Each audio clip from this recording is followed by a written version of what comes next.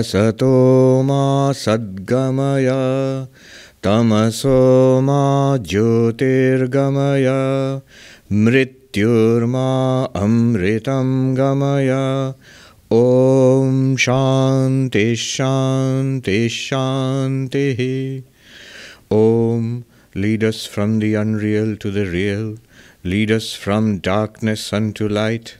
Lead us from death to immortality. Om, peace, peace, peace. The subject this morning, all of it or none of it, is actually a quote from Swami Virajanandaji, Swami T's guru, Swami Tathagatanji's guru. Swami Virajanandaji was the president of our order many years, decades ago. So among his sayings, I found this. This whole world is presented to me along with the body. So either I am all of it or none of it. See, it's a simple thing that we don't notice. We are aware. What are we aware of? Everything, the world, this body, our thoughts, and the external world which is revealed to us, people, all of it together. What we normally do is, we say, I am this, and the rest is not me. This, other. Subject, object. But that doesn't stand to reason once you consider it in this way, that the whole thing is presented to me, the awareness. I'm aware. Of what? I'm aware of the world, I'm aware of the body also. So why do I say, this is me and that's not me? This is I and that's not I. Either I am all of it, body and the universe, or none of it. This is what Swami Virajanandaji meant. And while reading the Ashtavakra Gita, I came across this very verse. So Swami Virajanandaji was quoting from the Ashtavakra Gita. In the second chapter of the Ashtavakra Gita, in the second verse of the second chapter, the verse goes, Yatha prakashayam yeko deham menam tatha jagat ata mama jagat sarvam athava nacha kinchana. As I, by myself, reveal this body and this entire universe. Therefore, either all of this universe is mine or none of it is. What a beautiful verse, what a radiant verse. I'm struck with wonder. You know, Byram says that Ashtavakra, when all the religious teachers and philosophers and poets have said what they wanted to say and fallen silent, Ashtavakra begins to speak. And what he says, his words seem to come out of luminosity. They appear on the paper in paper and ink. They come out of a radiance, and the moment they touch the paper and ink and paper, and then the next moment they disappear back into that radiance. They're so luminous. And this verse is like that. I was so wonderstruck at this wonderful verse that I thought I want to share my wonder with you today. Ashtavakra says that just as I illumine this body, so do I illumine this entire world, and therefore I identify myself with only this body. This is my body, but then I should also say that the whole world is mine on that principle, or none of it is. So we will go into this today in some detail. It may seem like abstract and heavy philosophy, but it's about you. It's about us. So it's the most exciting subject that is, and the most subject dearest to our heart. I, me, myself. That's why Advaita Vedanta is very interesting, because you should take it as your story. First of all, we must start with the consideration of this body-mind, ourselves, what we think of ourselves. Vedanta always starts with ourselves. And here Ashtavakra gives us a clue. Yatha prakashayami eka deham enam. As I reveal, as I illumine this body. Now by this statement he gives us a clue where we begin our investigation.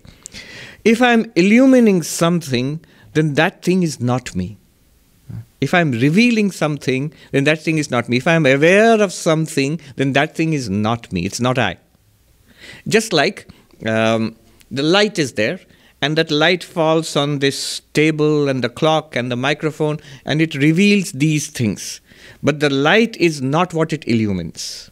It is something, it's the same light which reveals not only the table, the lectern, but the clock and the microphone, and yet is distinct from the table and the clock and the microphone. The table and the clock and the microphone are not luminous. They don't reveal themselves. They don't reveal themselves. They don't reveal each other. But the light reveals all of this and reveals itself. It does not require one more light to reveal it.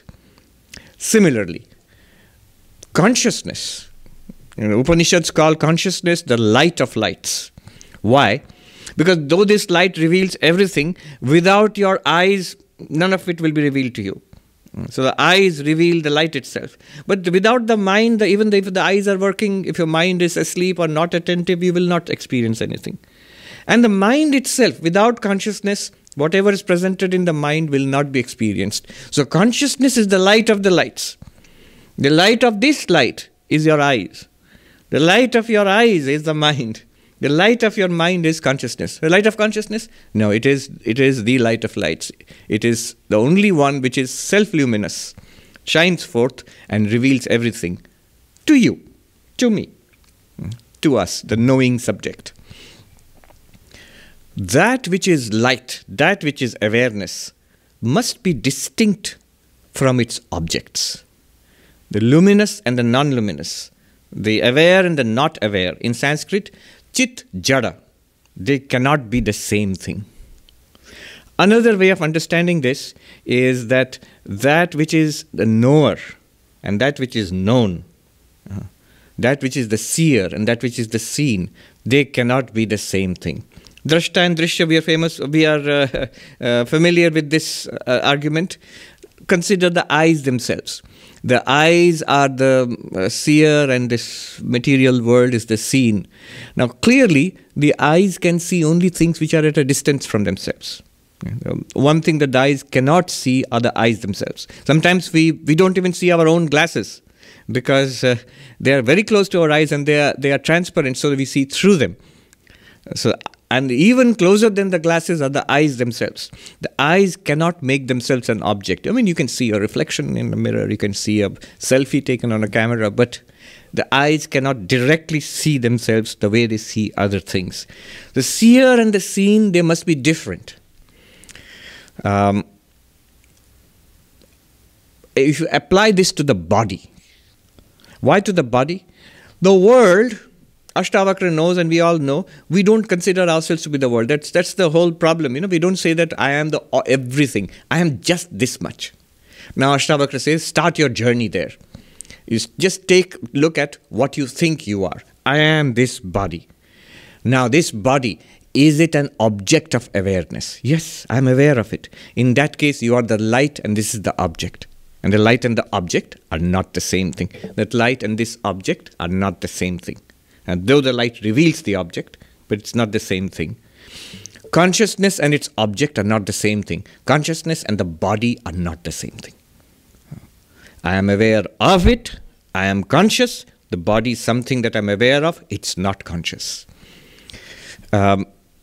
Exactly the same argument will apply like a little variation. Drashta and Drishya.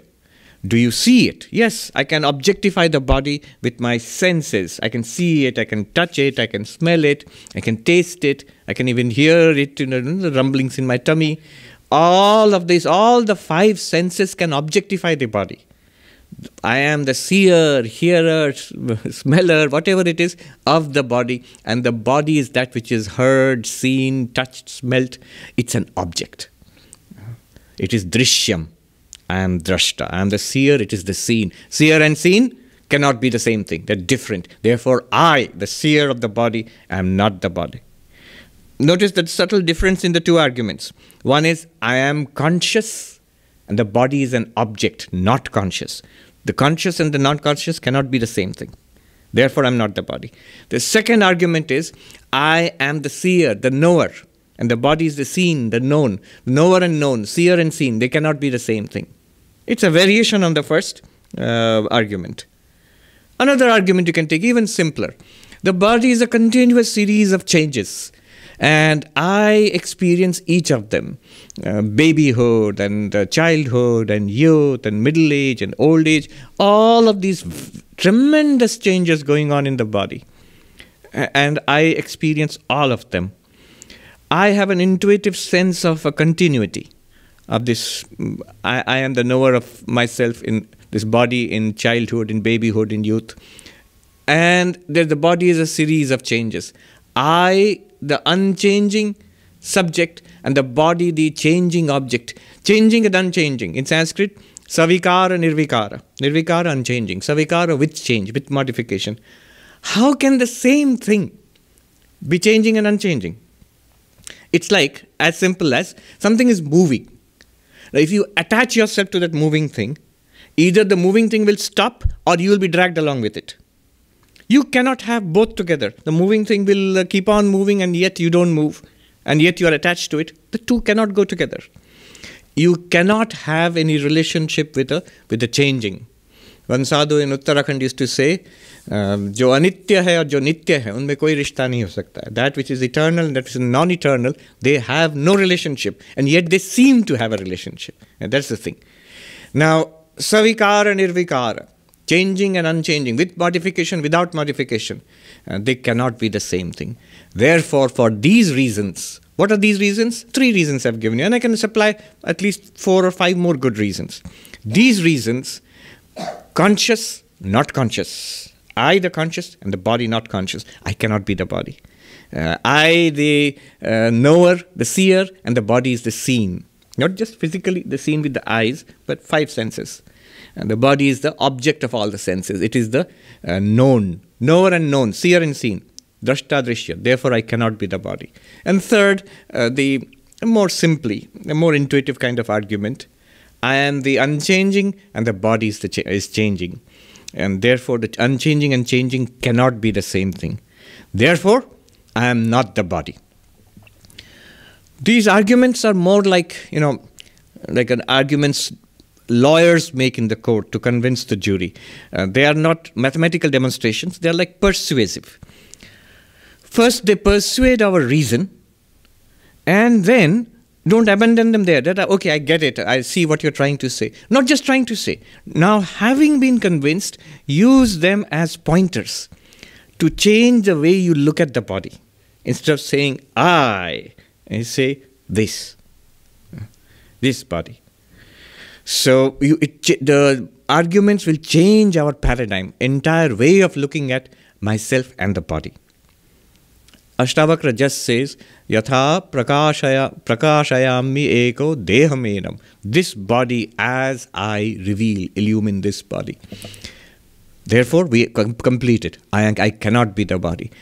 Even more so, when you look inwards, what we more closely identify ourselves with, this mind, its thoughts, feelings, memories, experiences, our personal story, this person, which is basically a mental being, constituted of likes and dislikes, memories, our own story. Am I this person? Same arguments apply. Apply it here. Am I revealing the mind? Am I illumining the mind? Yes, the mind is revealed. My thoughts are revealed to me. They may not be revealed to anybody else unless you are a telepath. But I directly have this perception. Technically it's called apperception. I directly experience my own thoughts. When there is pain, who experiences the pain but me? I experience the pain. Therefore, I reveal the mind. I reveal the contents of the mind. I reveal this person I thought I was. But if I reveal it, then I am the illuminer. I am the consciousness which reveals the mind, which is an object, the illumined. Same argument holds. Chit jada. Therefore, I cannot be the mind. And this is such a stunner really. That the closest thing that we have, the one which we automatically, naturally identify ourselves with, are the contents of our minds. That's who I am. Anger. I am angry. I am anger. I say, I am angry, but I become one with that. But it's a content in the mind. And the interesting thing is, if you think in that way, if you just bring this thought, this understanding to your mind, if there is anger, anger will be pacified. It cools down. Somehow it's our identification with the mind which strengthens it, whatever the contents are. The second argument, drashta drishya, the same thing holds. Am I not aware of the contents of my mind? If I illumine the contents of the mind, then I am the knower. I am the seer of the mind. And the seer and the seen are different. And therefore I cannot be the mind. Seer, of course, within quotes. And then changing and unchanging. That's a direct thing. Like the mind is changing so much. So many thoughts, feelings, emotions. Somebody said, in an average waking day, we have 16,000 discrete thoughts, feelings, emotions, all sorts of things. That is one deep interpretation of Krishna and the gopis. Gopis are supposed to be 16,000 and Krishna is one. Krishna is consciousness and the gopis are various vrittis, modifications of the mind. So they are all dancing around Krishna. Krishna is illumining all of them. So in that sense. Anyway, changing and unchanging. The same arguments. Chit jada, consciousness, not consciousness. Then drashta drishya, seer and seen, and changing and unchanging, savikara nirvikara. Therefore, I am not the mind. I am not the body. I am not the mind. Because I illumine the body and the mind. I am the knower of the body and the mind. I am the unchanging, and the body and mind are continuously changing. Therefore, I am not this. All of Advaita begins here. This is not Advaita, by the way. One Uttarakhand sadhu put it nicely. ये जो दृष्टा दृश्य करते रहते हैं ना, ये कच्चे वेदांती हैं.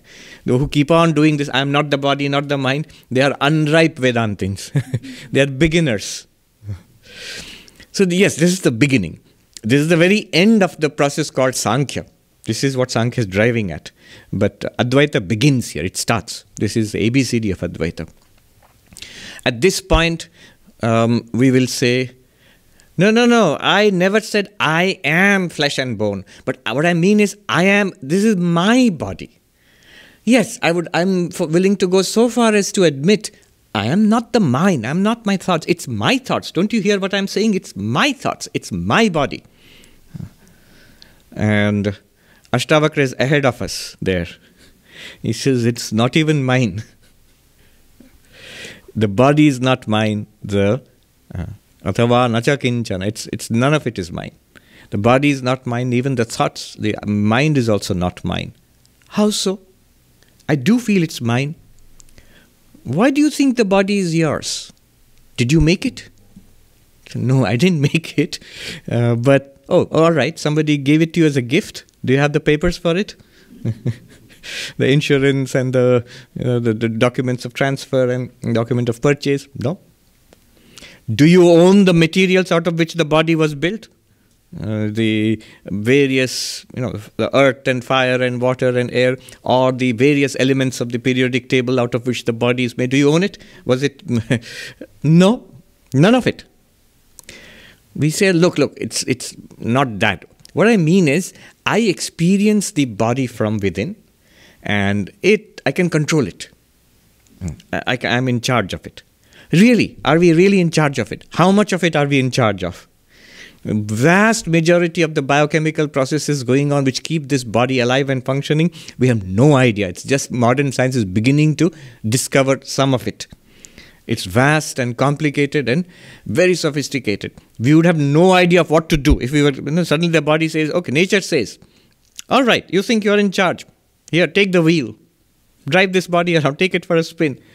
We'd collapse. Mount Sinai, emergency room within minutes. You'd have to call 911. What happened?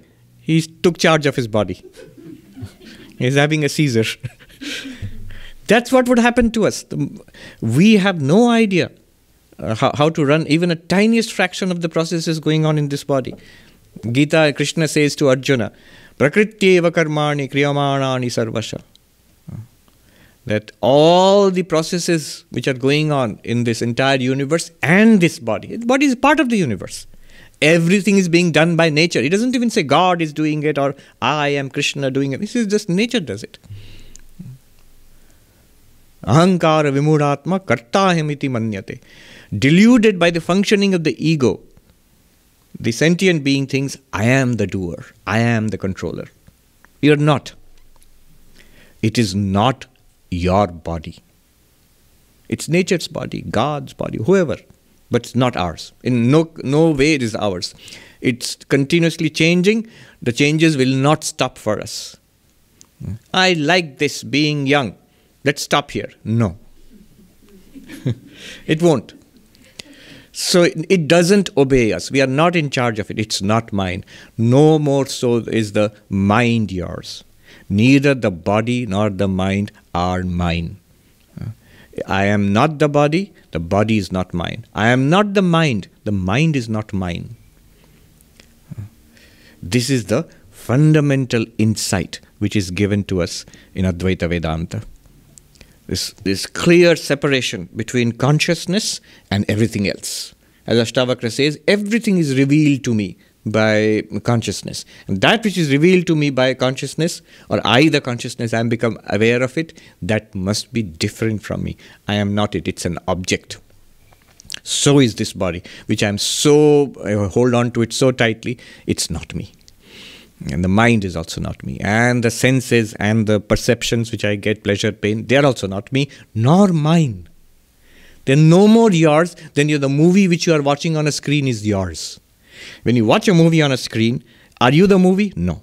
Is the movie yours in some sense? No. It's not me, it's not mine. Now, if you stop here, this is called Sankhya.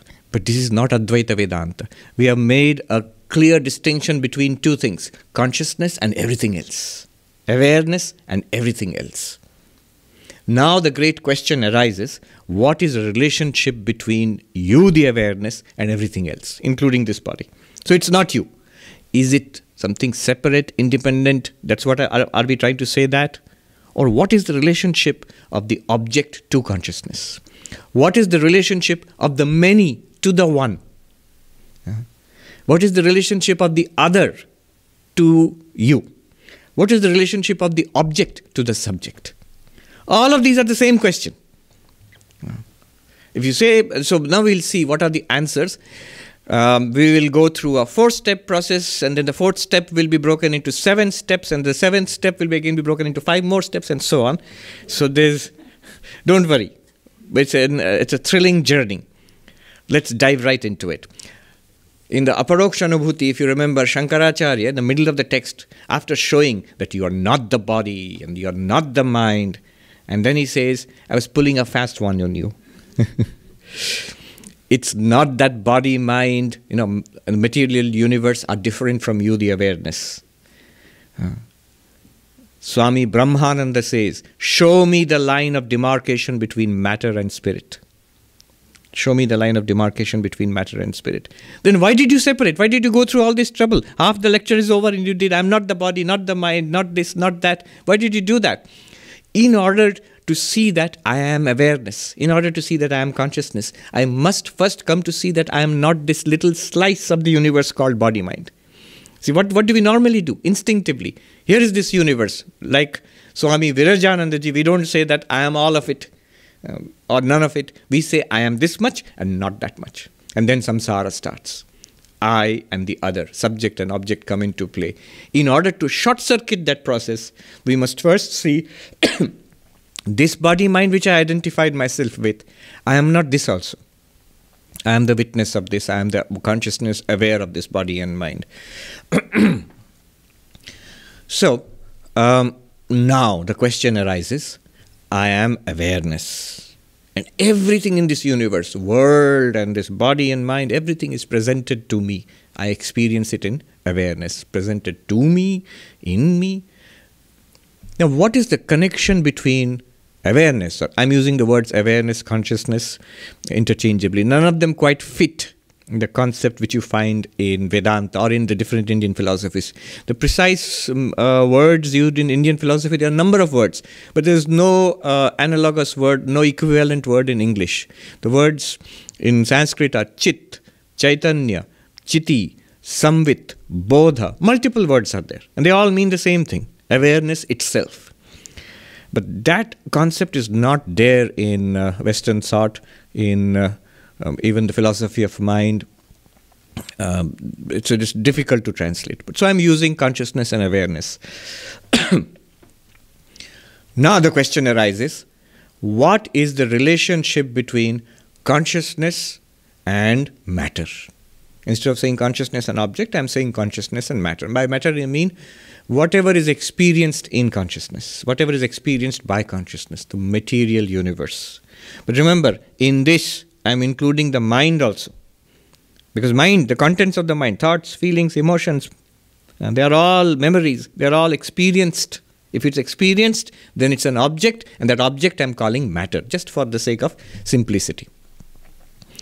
So what is the question? Deepest question of philosophy. That what is the relationship between consciousness and matter, between consciousness and the object, between the one and the many? 4 broad approaches are there. The first approach is consciousness emerges out of matter. Who says this? It's the materialist who says this. And this is what we have studied in science. Our modern mainstream science says this. Matter and energy, time and space are fundamental. And maybe they started with the Big Bang, who knows? But right now we see that this vast material universe, in one corner of that you have the earth, and some amount of matter, some organic matter has somehow evolved into life. And living bodies have evolved further over millions and millions of years, evolving sophisticated nervous systems and brains. In that nervous system and brain, in a living body, there's a byproduct, an epiphenomenon called consciousness. So matter has become living matter has evolved into conscious living matter, aware of itself and everything else. That's the story, that's the state of understanding in modern mainstream science. That's what we are taught in biology in school. So matter produces consciousness. It's a vast, unconscious material universe, and consciousness is just like a flickering flame in the corner of a mostly dark room. The other theory is opposite. Consciousness produces matter. Consciousness produces matter. You say, aha, Advaita. No. Not Advaita Vedanta. This is the theory that is propounded by the theistic religions of the world, the dualistic, theistic religions of the world. All the religions, all the theologies which believe in the existence of God, they say that there is this omnipresent, omniscient, omnipotent deity. And one characteristic of God in all the theistic religions is the God is the creator of the universe. In all the Hindu systems of thought, the theistic systems of thought, God is the creator, preserver, and destroyer of the universe. That from which the universe emerges, in which it is sustained, into which it disappears. And that's basically the idea in all the major theistic traditions of the world. Now the question is, this God, is it a conscious God or an unconscious God? Everybody will say God is conscious, of course. It's a conscious deity, and in fact must be always conscious, doesn't even sleep probably. Though in Hinduism God does sleep. That is the destruction of the universe, when God takes a nap. So God is a conscious being. After all, when you say omniscient, all-knowing, that sort of implies there is consciousness there. So from consciousness, a material universe emerges, it is created. That's the second approach. First approach, matter creates consciousness. Second approach, consciousness, God, creates a material universe. Third approach, neither create the other. Both exist eternally and they interact with each other. Consciousness and matter. This should remind you of the Sankhyan Prakriti Purusha dualism. Sankhya philosophy of Kapila, or Patanjali's yoga philosophy. Prakriti Purusha dualism. Prakriti is all of nature, all of this, whatever you see. All matter, energy, time, space, it's Prakriti, nature. Prakriti literally means nature. And there is consciousness, not a product of Prakriti, not being produced in brains. It exists fundamentally and interacts with Prakriti.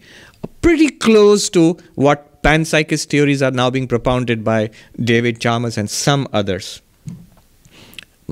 Either David Chalmers' panpsychism or Tononi's this fundamental consciousness. Consciousness is all-pervasive and ubiquitous in nature. These ideas now, amazingly, at this time, in the early 21st century, are being propounded by a few. Hoffman, Bernardo Kastrup, David Chalmers, Tononi.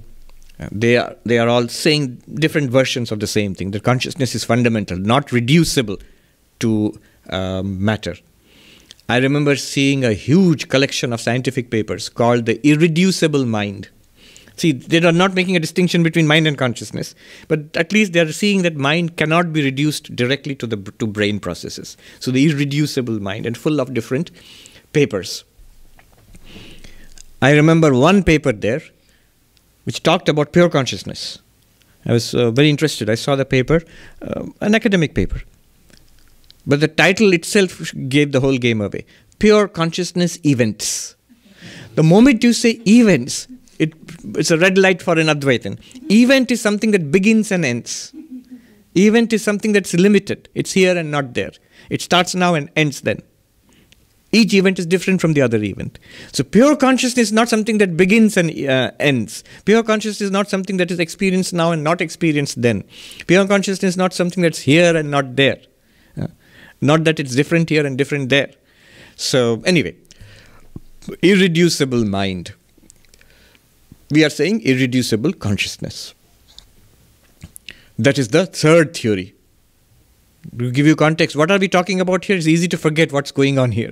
We are talking about what is the relationship. I am awareness and I'm aware of this universe and body. So what is the relationship between me, the awareness, and this entire universe and body? What is the relationship between consciousness and matter?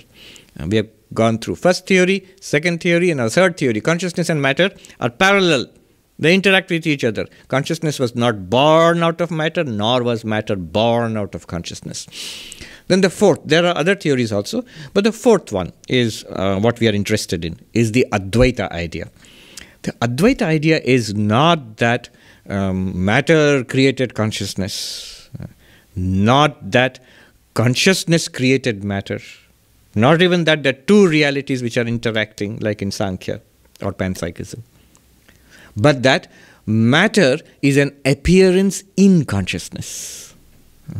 Matter is an appearance in consciousness. Nivedita once said to Swami Vivekananda, can I conceive of Kali as the dream of Shiva? And Vivekananda thought for a moment and then he laughed and said, well, you can understand it in your own way. So, matter is like the dream of consciousness. Matter is an appearance in consciousness. And it's not something very, radical or difficult to grasp. That's how we live life, basically. Isn't it? If you think of yourself as awareness, then everything else is appearing in you. Everything else.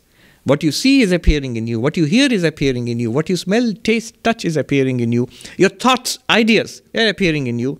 And if you think that, no, they are not appearances, they are all out there, that's also a thought appearing in you. In you, the awareness. So whatever we experience, even the doubts about this theory, that's also an appearance in awareness. Shankaracharya says, Ya eva tasya nirakarta tasyaiva atmasa. Whoever denies this theory, that is the very consciousness of that person in which you are denying this understanding. Without this, neither affirmation nor denial is possible. So, the entirety of this universe is an appearance in consciousness. How do we understand this even further? Let me go through the 7-step reduction. It's something just I heard from the present Shankaracharya of Puri, Nishchalananda Saraswati ji.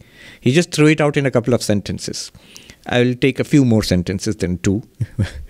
7 steps. 7 steps to do what? To take matter, to take this universe and reduce it to an appearance in consciousness and further.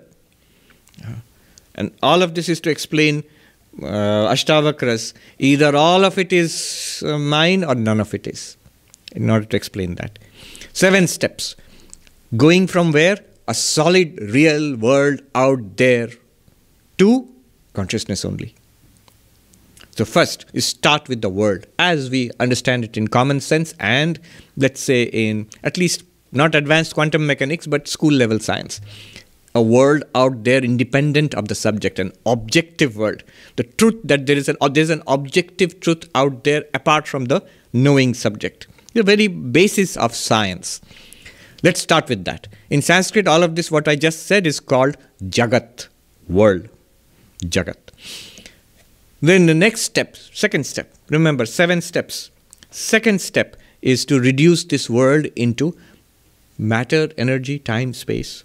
Or in the old cosmology, the 5 elements, space and air and fire and water and earth. Basically material constituents. All of this universe is constituted of fundamental matter and energy. And science has gone very far, very deep into it indeed, down to the quantum level, trying to understand what is this matter-energy continuum. And we are beginning to see that time, space, matter, energy are all tied up. They are part of one. It's not that time and space are like a fixed stage on which matter and energy are the characters and playing out the drama. No, it's one continuous thing. The stage and the actors are all part of the same thing. So that is the second step. In Sanskrit, Panchabhuta Vilasa, very poetic, the play of 5 elements. In Indian languages like Bengali or other Hindi, it sounds like the play of 5 ghosts. Basically, which is true. The 5 elements. The play of 5 elements. We go further. Third step. What are these 5 elements? What is matter? Old joke, never mind. And what is mind? No matter. Anyway, silly. It is paradox. There's a name the ancients had for it. Maya. I'm reminded of Schopenhauer. His masterpiece, The World as Will and Idea. Schopenhauer, Arthur Schopenhauer. In the first chapter, he says that 4 volumes, says what I'm going to write in these pages was best known to the ancient Hindus, and they called it Maya. The nature of whatever we experience, this world. Paradox. Maya appears as the 5 elements. Taittiriya Upanishad says, Tasmat vai tasmad atmana akasha sambhuta akashad vayu vayor agni agner apa adbhyav prithvi. From that one consciousness, within brackets, through Maya, appears space and air and fire and water and earth. Now one might say this is mystification. So far matter and energy we understand. Now you are reducing it all to something Maya, paradox. What is this? This is mystification. You are quoting Upanishads, but quoting Upanishads is not going to convince us. We are modern people, 21st century. Well, let me give you 21st century quotes. This is from Rebecca Goldstein in her biography of Gödel. It's called Incompleteness. So there she says, Gödel's incompleteness, Einstein's relativity, and Heisenberg's uncertainty. These are the greatest discoveries of science, the most fundamental discoveries of science in the 20th century. And to understand how radical these discoveries are, you have to see the mentality of scientists in the 19th century. If you had asked scientists in the 19th century, what do you see science as in the 20th century? They would not have said relativity. They would have said, they would have said absoluteness. We'll get an absolute theory. What do you see mathematics as? And actually there was a mathematician, I think Hilbert probably, who set out the program for completing mathematics. He would have definitely not said incompleteness. He would have said mathematics will be completed. And that's what Gödel smashed with his incompleteness theorem. Yeah. A scientist would have said we were aiming for certainty, not uncertainty. And what did we actually discover in the 20th century? Relativity, incompleteness, uncertainty. These are the terms which are used to describe Maya. Relativity, incompleteness, uncertainty. And then Rebecca Goldstein goes on to write that this forever erased the myth of objectivity. This is not what we, in the deepest sense of science, at the practical school level, fine, objective, you have to be. But at the deepest level of our understanding of science right now, it's not that there is an objective truth out there apart from us, the observer. All right. So anyway, Maya, we go deeper.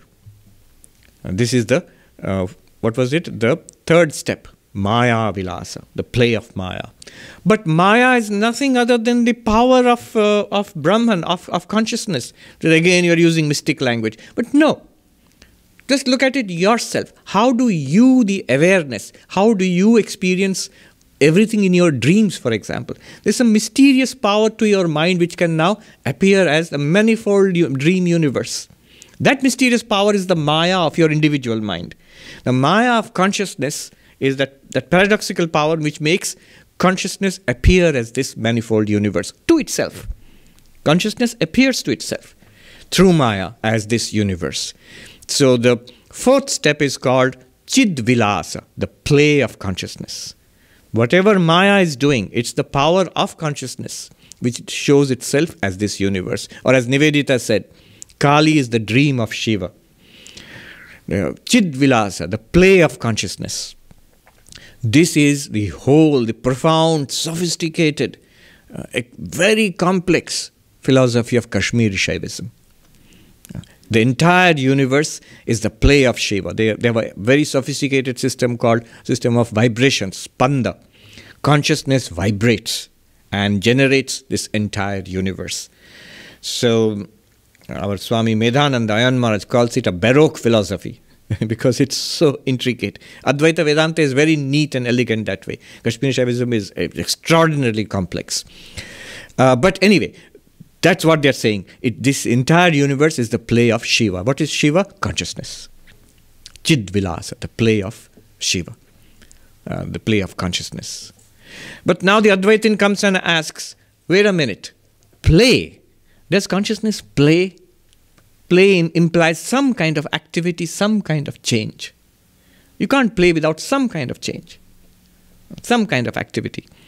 So all these activities and changes, is consciousness doing it or are they being experienced in consciousness? And if you look at our own experience, we'll say, yeah, it's being experienced in consciousness. Whatever changes you experience in life, they are experienced in consciousness, which is a better way of putting it, that consciousness is vibrating or consciousness is experiencing. If consciousness vibrates, even that vibration is an experience. The very nature of consciousness is to experience. Like the nature of the eyes is to see. The very nature of consciousness is to experience. Anubhava. That's the very nature of consciousness. You can poetically call it playing, but actually, if you're going to be rigorous and a little bit of a dry philosopher, you will say it's not playing. It's an appearance in consciousness. This is called in Sanskrit Chid Vivarta.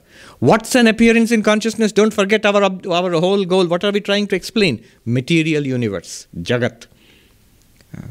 Material universe is not the play of consciousness, not the vibration of consciousness, not the products of consciousness, but it is an appearance in consciousness. Where are we now? We are at the fourth level of explanation, that Chid Vivarta. It's an appearance in a fifth level, right? First was Jagat, world. Second was the constituents of the world, Panchabhuta, 5 elements. The third was Maya Vilasa, the play of Maya. The fourth was Chid Vilasa, play of consciousness. The fifth explanation is appearance in consciousness, Chid Vivarta. Chid Vivarta. Just like the snake appears in the rope by an error, just like the mirage, the water appears in the mirage, in the desert by the heated air and the play of the light there, you see water. It appears there. It's not that the desert and the light are playing around and creating water there. It's not that the rope is playing around and generating a snake. No. It appears there. It's an appearance there. This appearance is called Chid Vivarta. Chid Vivarta means the cause appears as the effect without being actually changed into the effect. It's not like a seed which is actually changed into a plant. It's not like the milk which is actually changed into yogurt, into curd. It's more like the rope which appears as the snake. It's more like the colorless sky which appears blue when you look out there. It's more like the waterless desert which appears as an oasis in the mirage. Nothing has changed. It just looks like that. It just appears like that. One sadhu in Uttarakhand would say this, sweeping his arms around the magnificent snow peaks and the rushing water of the Ganga and say, "Ye sab dikhta hai Mahatma ji, hai nahi." All of this appears, oh monk, not there. It's not there. It appears in awareness. This is a very crucial theory in Advaita Vedanta. To understand Advaita Vedanta, you must understand this is a technical word for this. This is called adhyasa, superimposition. What is superimposition? It's a technical word again. It simply means taking one thing for another, taking something to be what it is not what it is not. Atasmin tad buddhi. What's not there, you think it's that. That's called superimposition, supervenience. There are new words in philosophy now. A very ancient word, Shankaracharya used it, adhyasa. In fact, he introduces his most monumental work, his commentary on the Brahma Sutras, with an essay, just 2-3 pages. And the essay is called Adhyasa Bhashya, the commentary on superimposition. He introduces the concept of adhyasa, superimposition there.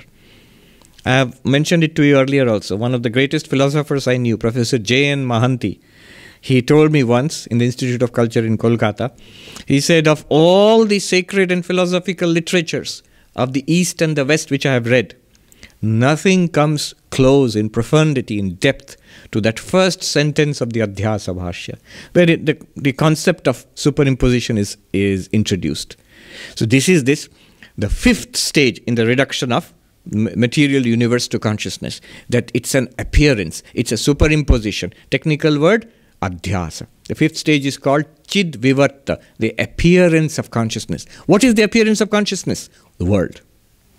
That means this world which we are experiencing is an appearance of consciousness to consciousness. If I am consciousness, you are consciousness, then the world which you experience, all of this out there, is you. You are shining. When the world shines, it is you who are shining. Ashtavakra sings in a shloka after this. He says, Prakasham me nijam rupam. My very nature is light. Prakasham me nijam rupam. Natirikto asmi tataha. I am nothing more than light. Light shining, that's what I am. When I shine forth, when the universe shines forth, Yada prakashate vishvam tada aham bhasa evahi. When the universe shines forth, it is I alone who am shining. Light shining, that's all that exists, and I am that light. So this is the fifth stage, the stage of chid vivarta, appearance of consciousness. Technically, adhyasa, superimposition. Then, the next step, we asked the question, yes, rope is appearing by mistake as the snake. The desert is appearing as water. The sky is appearing as blue. But that snake, isn't all of it pervaded by the rope? That water, which looks there, it's not water. Isn't it just sand? This colorless sky, the blue in the sky, isn't it all pervaded by the actually colorless sky? Sri Ramakrishna says, the water in the ocean looks dark, deep blue or black from a distance. When you go and take it in your hands, colorless. So isn't that colorless water actually pervading what seems to be the dark ocean or blue ocean? So the sixth step is called Chinmaya, pervaded by awareness, pervaded by consciousness. Fifth step was appearance. Question was, what is that appearance? What's it made of? It's pervaded by consciousness. It's nothing other than consciousness, pervaded by consciousness. But then the next question we ask is, what is this pervaded relationship? Is it like this room? It was dark and then we switched on the light and the light pervaded the room? Is it like this room and we lit an incense stick and the fragrance of the incense pervaded this room? Is it like that? That way? Or is it like the lectern and wood? Wood pervades this lectern, but what it means is every bit of this lectern is nothing but wood. Is it like the ocean, the waves in the ocean and water? Water pervades the waves means those waves are nothing but water. Every bit of it is water. What you touch there is water. Gold ornaments. Pervaded by gold means not that there's an ornament and then you fill gold into it. It's every bit of it is gold. Similarly, pervaded by consciousness means it is nothing but consciousness. The seventh step called chin matram, consciousness only. This entire universe is consciousness only. We started with what? Jagat, universe. Step 1. Step 2, Panchabhuta Vilasa, play of 5 elements. Step 3, the paradox of Maya, Maya Vilasa.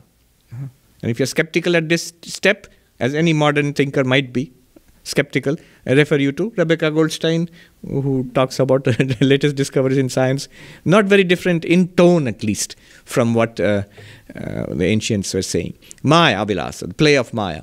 Maya is nothing but that unique power of consciousness. So, Chid Vilasa, the play of consciousness. Then fifth, it's not the play of consciousness, it's an appearance. The universe is an appearance in consciousness. Chid Vivarta, consciousness without changing appears as the universe. The concept of adhyasa, superimposition, comes in here. The key concept for Advaita Vedanta. Then sixth, Chinmaya, pervaded by consciousness. And then finally, Chinmatra, consciousness only. Consciousness only. The entire universe is a dream-like presentation in consciousness. Just as a sidebar, let me just say, Buddhism and Advaita Vedanta, it is at this final stage that they meet. I'm talking about Tibetan Buddhism. Recently, I got hold of a wonderful little volume, Progressive Stages of Meditation on Emptiness. So the most sophisticated, the core philosophy of Buddhism, which you find in Tibetan Buddhism, I think that's the most sophisticated philosophical development of Buddhism anywhere on this planet. So, the Dalai Lama's philosophy, his followers. Now there, that book, it shows us how in 5 stages, deeper and deeper you understand emptiness, shunyata. First stage, the Theravada understanding of emptiness, stage 1 of understanding emptiness. First stage is the Theravada understanding, or what they call the Shravakayana, that in the body and this mind, which is 5 skandhas, 5 aggregates, there is no self. If you investigate, you don't find any permanent self in the body-mind. That's the first understanding. Emptiness, body-mind is empty of any self. This is also the Buddhist understanding of anatma, no self. You go deeper. The second understanding of emptiness is the mind-only school, Chitta-matra school. Not Chin-matra, consciousness only, it's mind-only school. The Chitta-matra school of Buddhism, also known as Yogacara, also known as Vijnanavada. Again, I'm giving a very sweeping presentation. I can see my Harvard professor's eyebrows shooting up to the forehead in astonishment at the cavalier way I'm rushing through everything, through thousands of years of philosophizing. But anyway, the mind-only school. What does it say? It says even the body and the mind and the body and the world outside, they have no existence. The material entities, not only there's no self there, there's no existence outside. They are all in the mind only. A subjective idealism. A lot like the Berkeleyan subjective idealism. That's the second stage of understanding of emptiness. Emptiness of the outer, of the object. Third, the emptiness school itself, Shunyavada, Nagarjuna's Shunyavada, which is the central philosophy of Tibetan Buddhism. So they have 2 subtle varieties here. Swatantrika Shunyavada, Swatantrika Madhyamaka, it's also called Madhyamaka school. Nagarjuna's Madhyamaka school. Swatantrika Madhyamaka and Prasangika Madhyamaka. What does the Swatantrika Madhyamaka say? The third stage of understanding emptiness. It says not only is that external world, the object, empty, but the subject is also empty. There is no independent reality to the world outside, and there is no independent reality here in the so-called subject. Subject-object, the example they give is heaps of hay stacked up in a farmer's field, leaning against each other. Subject and object support each other. But it's not that the subject is real, like the mind-only school might want to say, and the object is an appearance in the subject. No, they rise and fall together. Both are empty. Subject is empty, object is empty. Who says this? The Madhyamaka. Which kind of Madhyamaka school? The Swatantraka Madhyamaka. The fourth stage is even more subtle. Really, it becomes very difficult and abstruse here. The fourth stage is the Prasangika Madhyamaka, which are Dalai Lama's own school, the Gelugpa school. They come in and say, you are making emptiness itself a reality. So we must talk about the emptiness of emptiness. That's the fourth stage of understanding of emptiness. That emptiness of emptiness. That also is not a reality. Nagarjuna 2000 years ago in India, the great philosopher Nagarjuna had said, do not misunderstand emptiness. Emptiness is an antidote to the sufferings of the world. If you understand emptiness, you'll be relieved of the sufferings of the world. But those who take emptiness itself to be another reality, nobody can help them. Emptiness can help everybody to overcome the sufferings of the world. But those little extra intelligent people who hold on to emptiness itself as the final truth. I've got the truth, emptiness. He says, nobody can help them. And he says, Yatha sarpo durgrihita, holding a snake at the wrong end. You're going to get bitten. So, emptiness of emptiness. Who says this? The Prasangika Madhyamaka, the most sophisticated development of the emptiness school, which is actually the core philosophy which the Dalai Lama and his monks, they study. But that's the fourth. There is one more beyond that. Then you will see how we are on familiar ground. What does it say? The final school is called the Shentong school. And what does it say? That in the vast, unlimited, basic space of awareness, the universe is like a magical appearance, a dream. So, the vast, unlimited, basic space of awareness, if you translate it in Sanskrit, it sounds like Chidakasha. Entire universe is like a display in Chidakasha, like a fireworks display, like at night, like a dream, like a great illusion, a magical illusion, which is exactly what we have been saying so far.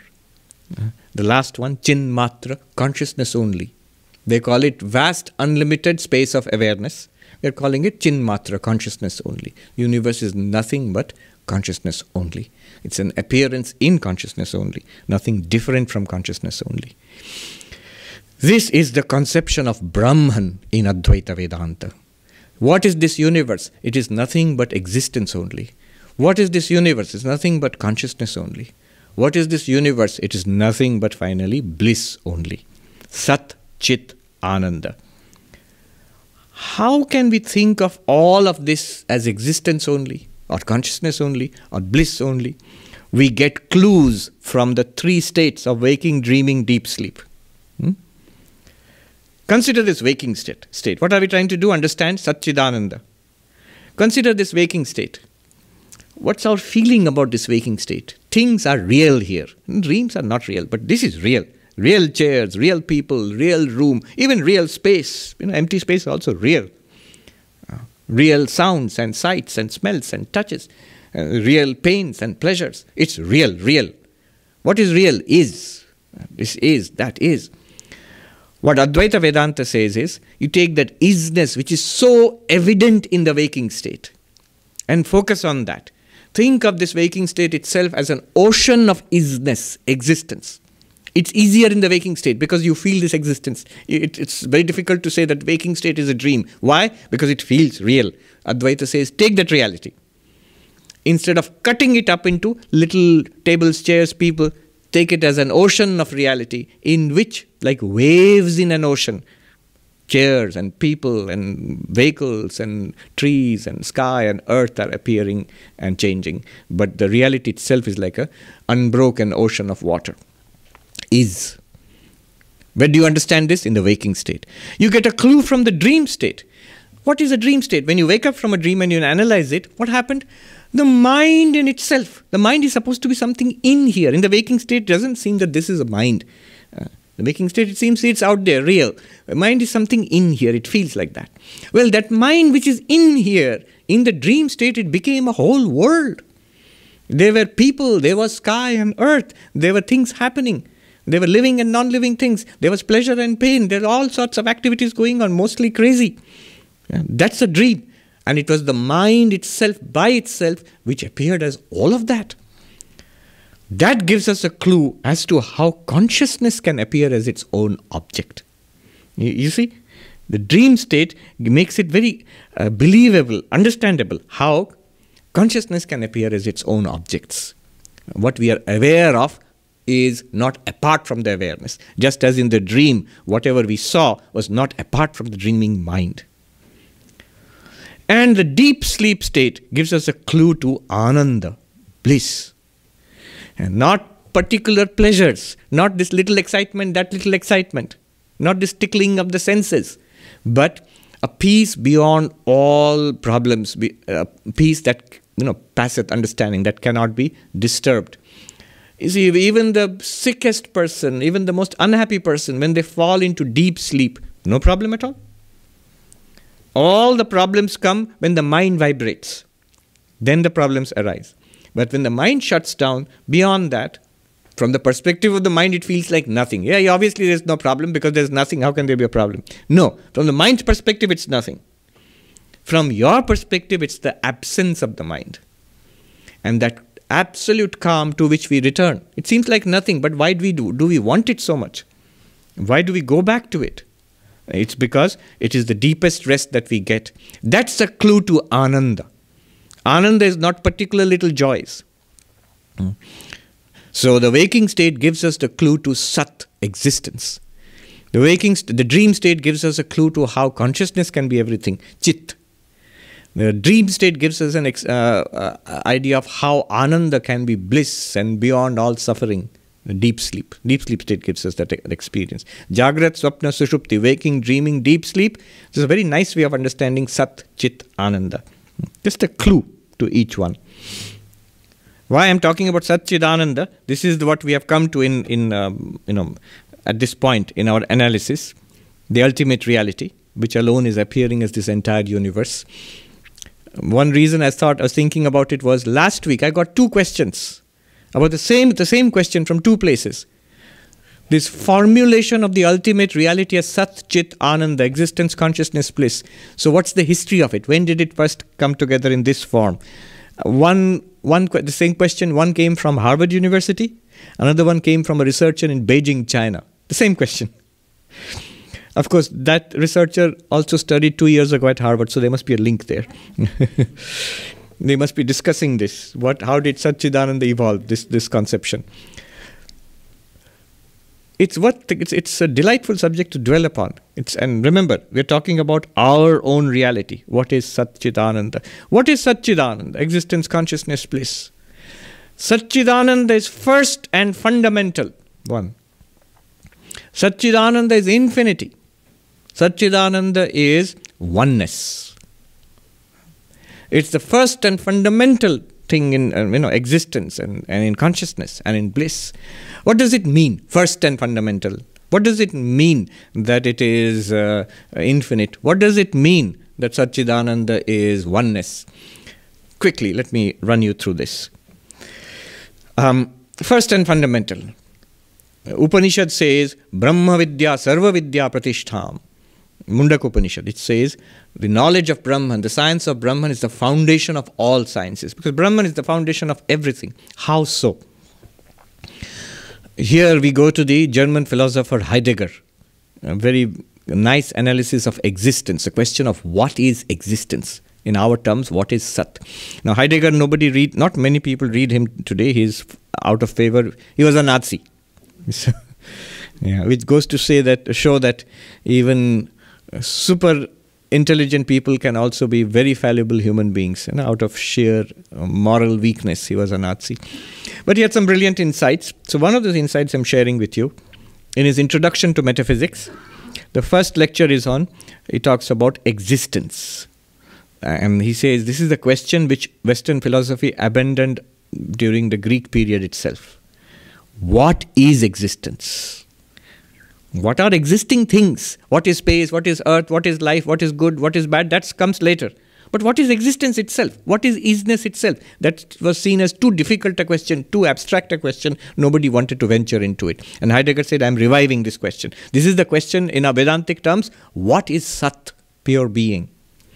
So Heidegger says, he gives us an insight into it. He says, this question, what is existence, He says it is the widest question, the deepest question, the most fundamental question. Widest, deepest, most fundamental. Why widest? Think about it. Every subject that we study, suppose you are studying biology. So the person who's studying biology is interested in a particular subset of knowledge. He's not all that interested in chemistry as long as it doesn't have direct bearing on his study of life. He's not interested in music. He's not interested in grammar. He's interested in biology, in the particular organisms he's studying. But a person who is interested, so he's studying maybe plants, but not interested in animals. But a person who's studying life will be interested in plants and animals, a wider question.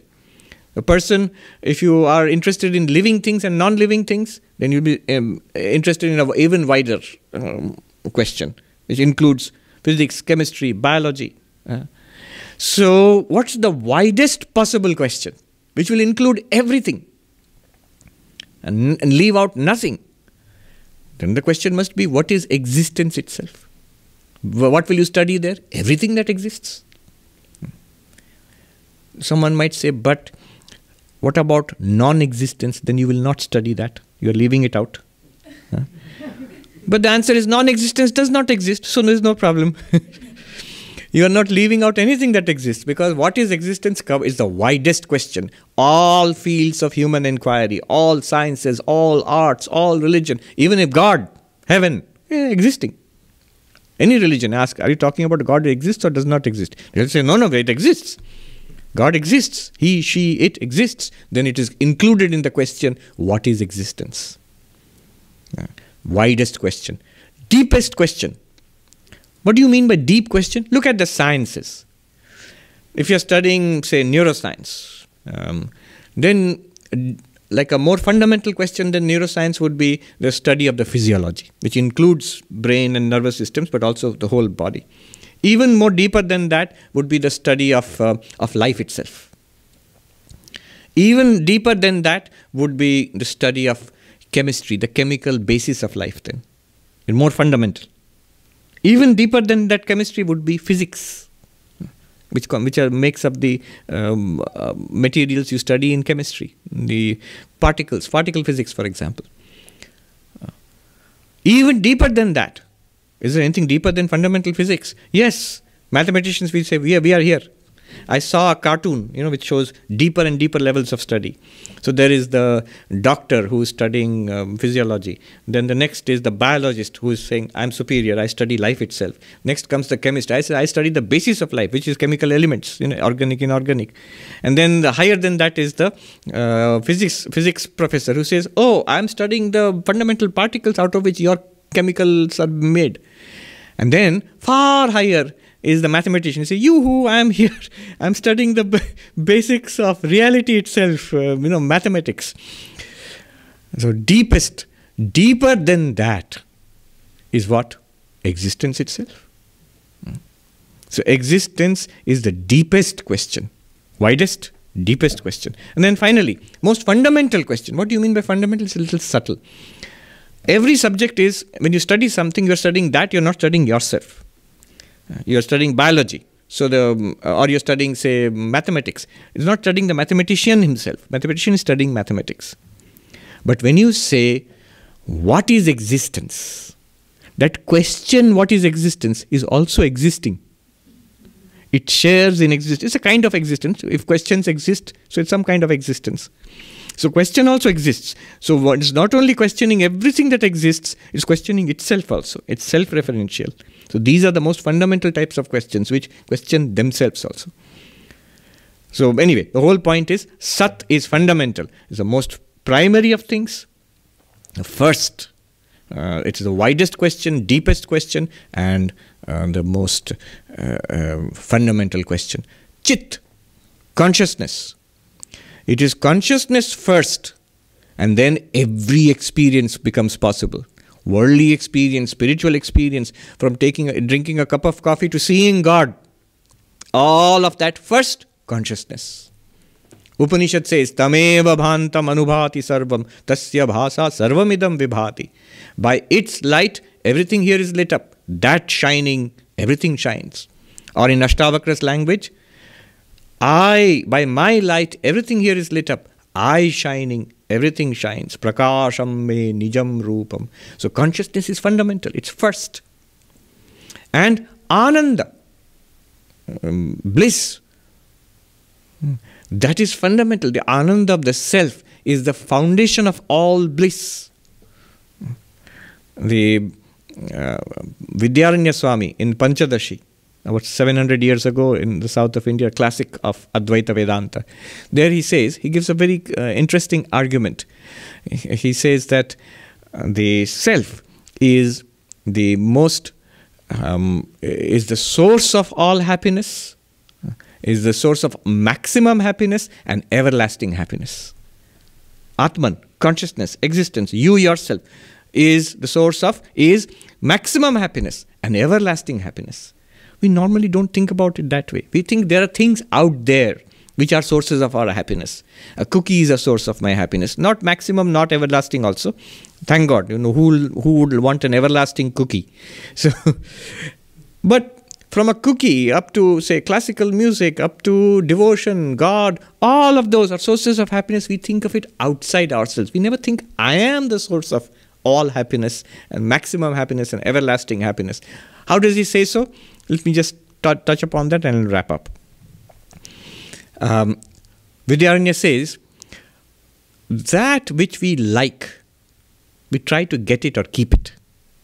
That which we do not like, we try to get rid of it. Either we avoid it or we get rid of it. Something that gives me pleasure, pain, that something that gives me joy, happiness, I try to get it. It could be a person, it could be an activity, it could be a gadget, it could be a book. I try to get it and keep it. And if I don't like it, I try to get rid of it or I try to avoid it. Now, the reverse is also true. If there is something which is giving me happiness continuously, I will never try to get rid of it. It's the reverse of that logic. Now notice, one thing we never try to get rid of anybody is one's own self. It's immediately objection, suicide. Yes, but suicide is because of an adventitious something from outside. Somebody who is in depression, somebody who has got a big, maybe a lot of money to pay off, is going to be evicted from his or her home. Depression, I want to kill myself. Then you help that person and you remove that debt, you pay back the debt or something. And then, so what happened? What happened to your project of killing yourself? Oh, no, now I don't want to kill myself. That means there's nothing wrong with myself. It was the debt which made it intolerable. Nobody ever really wants to kill themselves for the sake of themselves. It's something from outside which comes. So we never want to get rid of ourselves. If we never want to get rid of ourselves, that means we are everlastingly the source of joy for ourselves. Look at the logic. Yeah. Something you like, you try to keep it. If something you're trying to keep, that means you like it. Why do you like it? It must be giving you happiness. We try to keep ourselves. We try to remain alive. This struggle for life is the most fundamental urge in human beings. We try to keep ourselves alive all the time. I am. I want to be. I want to exist. And Vidyaranya takes it in a unique direction. Aha! You want to keep yourself alive all the time. That means you like yourself all the time. That means you are a source of happiness to yourself all the time. Everlasting source of happiness. Who? Ananda, you. This is the meaning of Ananda, one meaning. So yeah, but that's a very little happiness, not maximum happiness. Other things in the world give me much more happiness. It's sort of baseline little drips of happiness from my own existence, but I need to add to it from everything in the world. That's what we feel. No. Vidyaranya goes and says that no, you yourself are your own source of maximum happiness. You just don't see it. How are you the source of maximum happiness? He gives another cute argument. We don't think about it that way. Peculiar argument. What is the argument? He wants to show that I myself am the source of my own greatest happiness. The logic he uses is, you love things because they make you happy. Now, if one thing is loved more than the other thing, if one thing is loved for the sake of another thing, A is loved for the sake of B, which one do you love more? B. If the mother loves the child's toys, and which belong to the child, they're loved for the sake of the child, because her child's toys, that's why she loves them. Now, what does she love more, the toys or the child? If you laugh, this is of course the child. It would be a very, very strange mother who loves the toys, not the child. That means you love the toys for the sake of the child. That means you love the child more. So, okay, that's reasonable. What do you love most? What is everything loved for the sake of? Upanishads say everything is loved for your own sake. That sounds terribly selfish, but it's not that limited body mind we are talking about, the Atman. So there was this rich executive with a brilliant job, with a high-paying job, and so somebody asked him the question, so isn't it ultimately for the sake of the self, everything? He says, no. I love my job for the sake of the job. I love doing my job. And he was honest. He loved this. He was young. So I love the job itself. So all right, in that case, your wonderful salary package which you get, compensation from the company, we are going to take that away. And then you can do the job, just for the job itself. No, I want that. Okay, so you love the job for the sake of the money. That means you love the money more. I guess so. Which one would you do? Give you a choice. You can do the job but no money. Or you can have the money, no job. Which one would you prefer? I'll have the money. All right, so you love it for the sake of the money. But now suppose you have the money, and but you're not allowed to spend it. You get money, but you can't do anything with it. No, I need to spend it for all the things that it can buy, So, all right. Then you love the things you can buy with the money more than the money. Yes. Well, you can get all the things you can buy, but you can't use any of it. You can't give it to anybody. You can't use it for yourself. No, I need it all. Not for my sake, but I need it all for my family. Also, you love your family more than the things which you give your family. Of course. All right. But suppose that family, they are no longer your family. Just some random family. We'll pick one out for you. You do it for them? No, they have to be my family. So family for my family. Now my family is I. Which is loved more than the family or I? The logic says I. See, job, but money is more important. Money, but the things are more important. Things, but family is more important. But family, but my family, I am more important. It has to be mine. It comes all the way back to the self, even in a common sense analysis. And of course, Advaitic analysis. Now, I am loved most of all. But what do you love? That which makes you happy. What do you love most? That which makes you most happy. I am loved most of all. Then I must be making myself most happy. So the self is the source of continuous happiness and maximum happiness. This is called Ananda. This is an analysis from Vidyaranya Swami, thousands of years ago. What comes of all this? Now you look back upon what Ashtavakra said. He says, Yatha prakashayam eka dehamenam tatha jagat. As I illumine this one body, I illumine the entire world too. The whole thing is presented to me. Ataha, he says, Jagat sarvam, mama jagat, ataha mama jagat sarvam. Therefore, this entire universe is mine, or none of it is. Athava nacha kinchana. The conclusion here is very dramatic. Why is this entire universe mine? Go back to the concept of adhyasa. Can the rope say that somebody sees a snake, mistakes me for a snake, somebody mistakes me for a garland, somebody mistakes me for a crack in the earth? Well, the crack in the earth, the garland and the snake are all me. They are all mine. Because I am alone am being mistaken for all these things.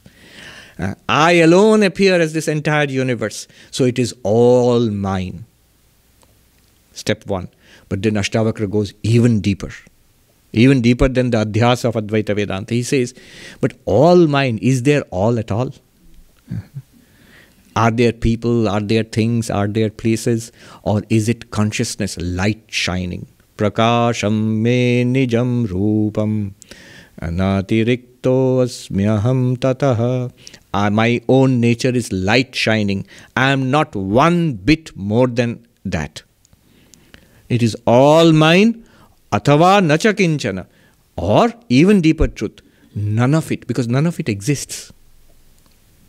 So it's nothing. No. I exist. Consciousness exists. Light shining. It is all light shining. Look, he's not denying the experience of the universe. He says, Yada prakashayati vishvam, yada prakashate vishvam, tada aham bhasa evahi. So when this entire universe shines forth, I shine forth.